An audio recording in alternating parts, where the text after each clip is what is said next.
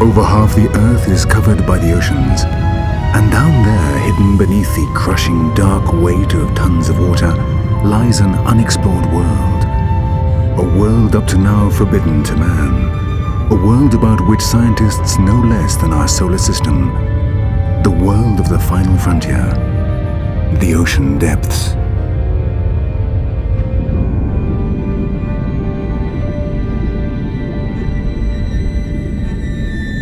In the perpetual darkness of the ocean bed, thousands of unknown beings thrive, never seen by man. This is the dwelling place of the monsters that for centuries fed the legends and mythology, the home of the strangest, most fascinating creatures of the sea. The kingdom of a legendary animal which the Norwegian sailors called the Kraken, and which up to now, no one has ever managed to see alive.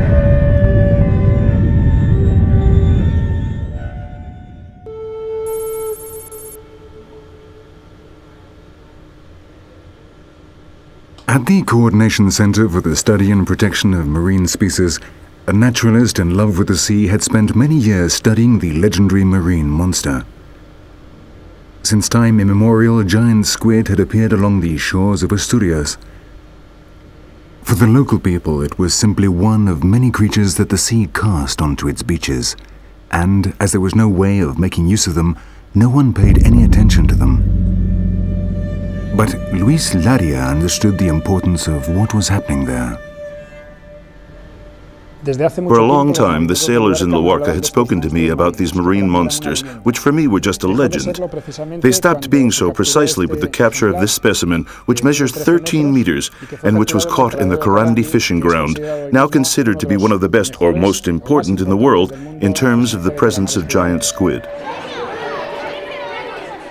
At first, Luis Laria thought it was simply a chance occurrence. But in time, he began to understand that there, just a short distance from the coast of Luarca, there was a stable population of giant squid, a unique treasure that the world ought to know about. The decision was taken to conserve it precisely in order to be able to show society real specimens today. And despite the fact that so many have appeared in Asturias, I did not understand how they could fail to be noticed by institutions, etc. And future generations would not be able to observe them up close as they can be observed here in the Luarca Marine Teaching Facility. Though unknown to the general public, this is the most important collection of giant squid in the world. Today, the Thepesma has 19, and every new year examples are added to its collection. And the giant squid are not the only mysterious cephalopods of the ocean depths to be found in the museum. The ocean depths of Karandi are home not only to the giant squid, but also to other extraordinary specimens such as this one, a Tenengiadane, which, though it is not as large as the Architeuthis, has two peculiarities worthy of mention, precisely on the tentacles. One of them is that it has the two largest luminous organs existing in nature, called photophores, on the first and third arms, and also a multitude of hooks instead of the characteristic suckers.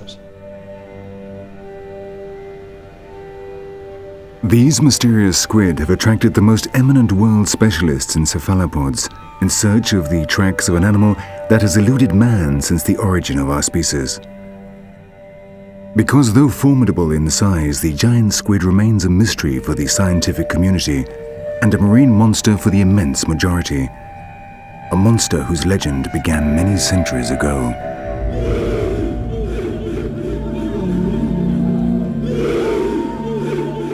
From the very start of history, man has found in the sea a home for his demons and superstitions.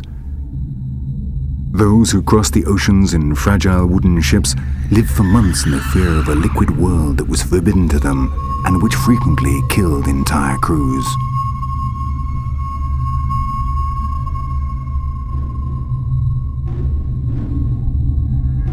It is therefore understandable that many of the creatures that came to the surface of that shadowy universe were described by the first chroniclers as terrible beasts, hybrids between the reality and their feverish, terrified imaginations. Among these legendary beasts, there was one whose legend would grow in time. the Kraken. This was a fearsome monster with many arms which attacked the ships and dragged them down into the depths. An enormous octopus whose strength and malice for centuries terrified the sailors of Northern Europe.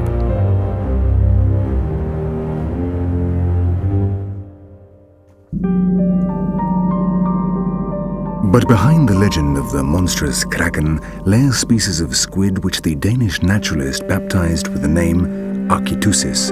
A real squid, yes, but an animal which, with its over 20 meters in length and 1,000 kilos in weight, fully lived up to the reputation of the legendary Kraken.